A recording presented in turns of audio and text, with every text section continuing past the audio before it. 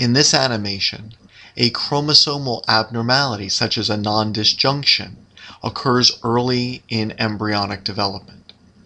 As a result, all of the cells which then descend from this original mistake then possess chromosomal abnormalities.